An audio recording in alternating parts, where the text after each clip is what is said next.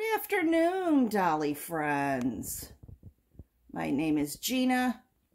In front of you, you see my darling Rose, and she is here she is a Paradise Galleries doll. She's one of my manufactured dollies. Her manufactured name from Paradise Galleries is Pumpkin Spice, but I have chosen to name her Rose. And it's Rose's choice as to what we do today. Well, Mommy, I would like a story today, and I would like to do that because I want to do the thing, participate. Yes, participate. Yes, participate with Auntie Patricia at Patricia's Dolly Dreams, and then I want a story. And yeah, I want a story. Well, I'll have to check about a story. Oh, I know a story. I know a story. You do, Clover? Yes, I know a story. I know a story about dark fairies. Well, if you know a story about dark fairies, then we can do Dolls Gone Goth with Jay at J Dolls UK and Marna over at Dolls Rescue today. Well, let's do that then. Do you want to hear the story? Because there's dark fairies. I never heard of them. Well, most people don't really call them a dark fairy anymore. But I don't remember the exact story. I have to think a moment. What is the story? How did the dark fairies get their name, and where did they come from? Guys, if you want to hear this story and you like this content, be kind, and if you're interested, hit the subscribe button, give us a thumbs up, and possibly leave us a comment. Okay, so now perhaps on with the story. Let's see. Just one moment. Ah! Clover! There's witches near us! Yes, I know. But they know the story. I'm only 100 years old. And these witches are much older than me, and I think they should be the ones to tell you the story about dark fairies. Well, this is the story of how some fairies became dark and why they changed their names to witches and how they flew around. Yes, you see my broom? We fly around on brooms. Well, what happened? Well, we shall find out. Once upon a time, over 1,000 years ago, all the fairies lived together in a place called Fairyland. One day, humans showed up. And the fairies were curious and wanted to be good to the humans. So they flipped it around with their beautiful wings and showed the humans where good honey and berries were to eat. They showed them the river where they could get good, clean water to drink and to bathe.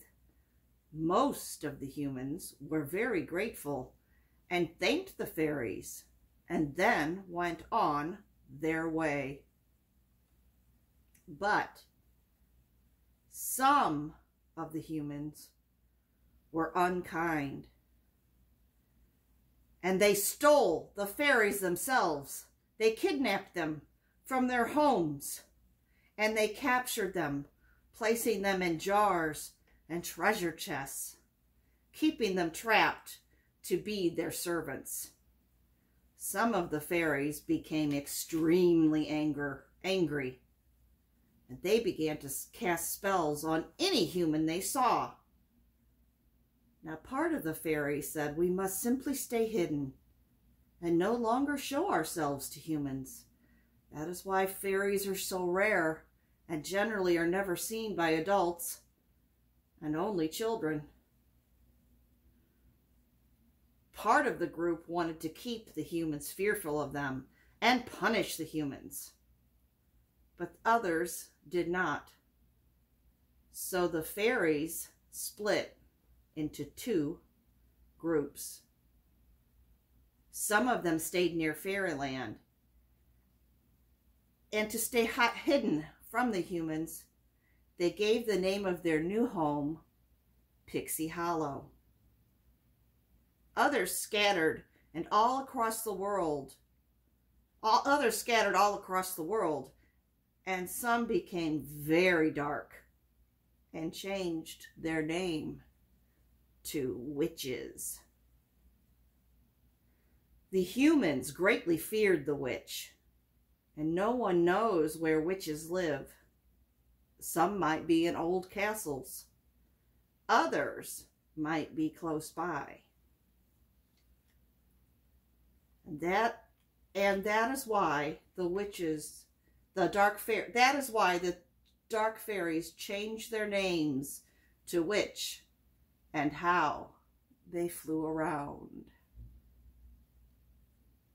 So that is the story of how fairies became dark and why some of them are now seen as witches. And they no longer, we fly with our broomsticks. We don't fly around with wings. We don't want people to know that we are fairies. No, we don't. So, girls, what do you think of that story? Well, that story was a little scary, but it explains why there's different types of fairies. Generally, a fairy only becomes dark when harm has come to her. But be sure not to cross us, and we can still be your friend. Well, the end. So how did you like that story, Rose? It was a good story, but it was a little scary. I don't think I would ever want to have any dark fairies come around. I think I will just stick to the type more like Clover. The witches, well, they're a little scary to me. I know. But why do witches have black cats? Oh, I know that one. I can tell you about that. See, when the fairies split, Rose, some of the humans captured their pets too, and they took a lot of the black kitties, and so that's why. And then the dark group took a lot of our kitties, because we have all kinds of kitties and doggies and donkeys and bunnies and all kinds of things, and squirrels and birds, but some of the dark group, they took the black kitties because they thought they could stay hidden more from the humans and they wouldn't get hurt. So that's why. Oh, well, that's a good answer. Well, bye for now, friends. We hope you enjoyed our story. Bye-bye.